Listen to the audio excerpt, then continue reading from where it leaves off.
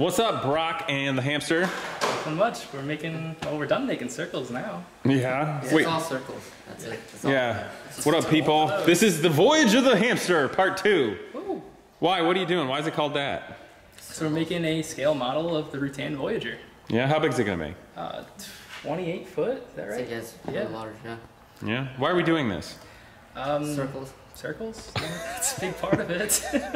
Well, that's exciting. Gene, what are you doing? Circles. Are you excited? Yes. Why are you always so understated? Look at the dinosaur. What? Oh. Well, how about you show everybody what you guys are working on? Alright, so right now we're working on a contraption to glue the booms together, right? Yeah. Got it? To hold the glue the booms together. Okay, so what's this contraption? How's that work? Basically we have the wood. Yes. Hold the circles in place. These 2x4s here? Yep. One here and one over we here? use these pieces of wood, put them on the end with ratchet straps so they put tension and they'll hold them all together. I gotcha. So now this wood, that looks like it's keeping everything straight. Mm-hmm. And then you're gonna cut those pieces and you're gonna ratchet it together so when you glue this, it can hold tight. Is that the deal? Yep. Okay. Now what is this thing gonna be? This is going to be one of the booms on. Do you have that blueprint? You can show everybody what it looks like? Yes. Looks like Brock's getting it. Your lovely assistant hamster. All right, show everybody what you got there. So on the Voyager, Where we go? here. Okay, so here's We're the Voyager. currently Yeah. working on the booms on the side here. Okay. This is the cockpit. Yeah.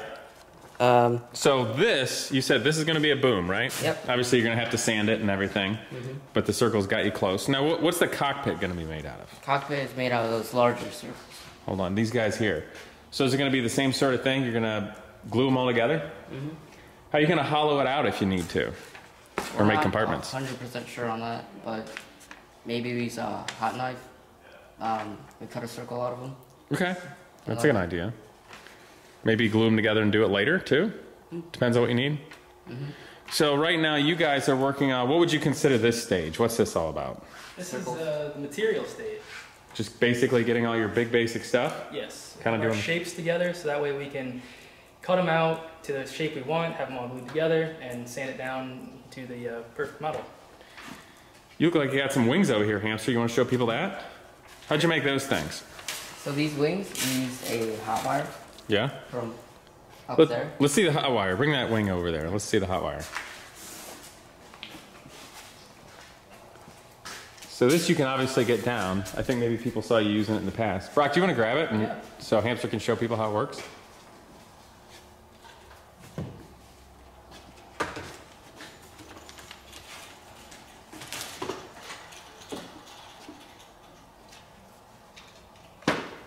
All right, so what do we got here? So this is obviously made out of plywood. And then you probably tension this when you go to heat it up? Correct. Okay, so this is the wire over here. And that's what, 030 stainless steel wire? 30 thousandths? Yeah. 30 thousandths? Yep. And then this is the, show them the power supply over there, hamster. So here we have Yeah, a transformer. correct. That's a rockin' transformer. You can totally overpower it, can't you? Yeah. What's the best setting you found for that size wire? The best is around 27, 28. And it turns out to 130, huh? Yeah, so we gotta be careful with that one, though. Yeah. Okay, all right. Brock's over here laughing. Why are you laughing, Brock? Because we got really close to melting the wire the one time.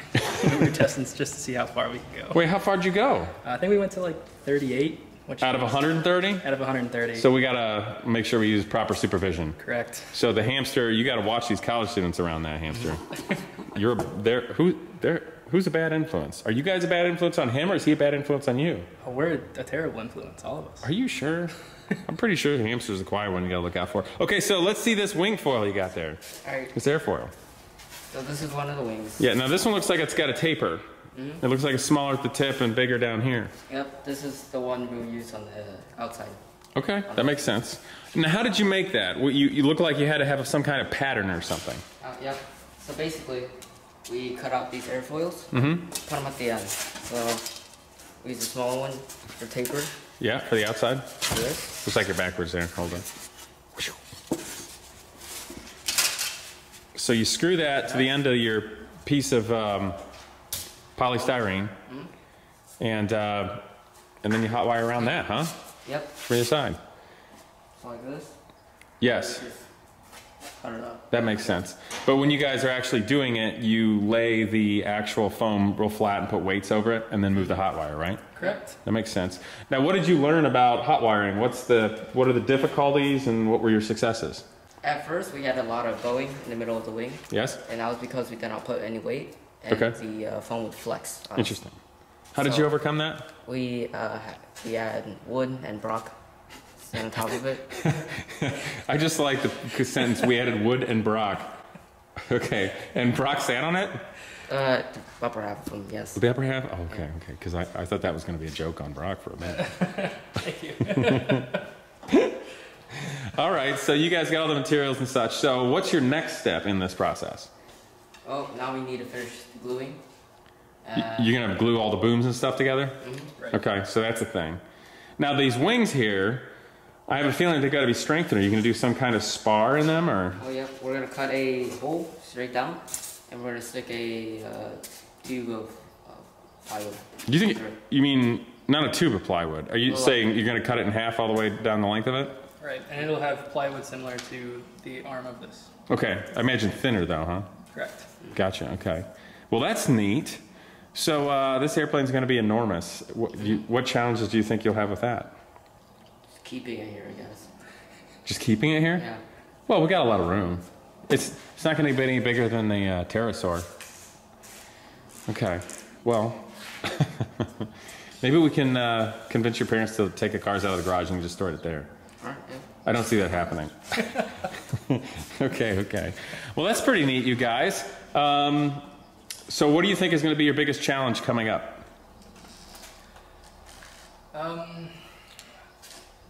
Probably getting it all together, on top of also... Here, come on over here. I'm kind of out of room, sorry. Getting it all together, you say? Getting it all together and being able to sand and finish the fuselage and the booms, get them in the correct shape. On the print, we actually have cross-sections? Cross-sections. Uh-huh. And those cross-sections show us exactly what the shape of the boom and fuselage look like. And we've noticed that it's actually a pretty complicated shape. So it'll be pretty hard for us to get that perfect. Fair enough, fair enough. And what are you going to power it by? We're thinking like a little Briggs & Stratton gas engine. A Briggs, like four-stroke? You're talking like a two-stroke engine? Like a two-stroke, I guess, yeah. Not a Briggs. Okay, so a single-cylinder two-stroke, like a weed eater kind of a thing? Yeah, that'll work. Okay, something like that. All right, well, this is cool. And it's going to be a big control line, huh? Correct. That's crazy. Have you thought about how you're going to weight and balance it and whatnot? Haven't put that thought in just yet. We have a little bit more time to do that. However, some preliminary ideas is like maybe we can hollow out a little piece in the fuselage and we can stick a weight in there. Totally. And, you know, depending on your weights, you can move your fuel tank around. Correct. Hamster, how do you feel about building airplanes now that you've been working on this? It's neat. Yeah? Yeah. Do you like it as much as building cars? I think I like cars a little bit more. Yeah? Like getting all the mechanical? Well, maybe we should wait and decide in the end until you're done. You might end up liking this when it starts going together. Okay. Well, I'm glad you like it. Do you enjoy working on your airplane right next to this cool prototype car that the guys are working on? Yeah, I do. And Hamster, you're going to Road America with everybody next weekend. Oh. Are you excited about that? You're going on a big crazy road racing trip with some with your friends that are all older now? Oh yeah. Are you nervous? Not really. Not really? You just ready to go rock out and go racing, huh? Well, cool. Well, we hope you guys will come visit all of us in the Hamster at Road America. And stay tuned for the next voyage of the Hamster. I hope you guys will like, comment, and subscribe. See you next time.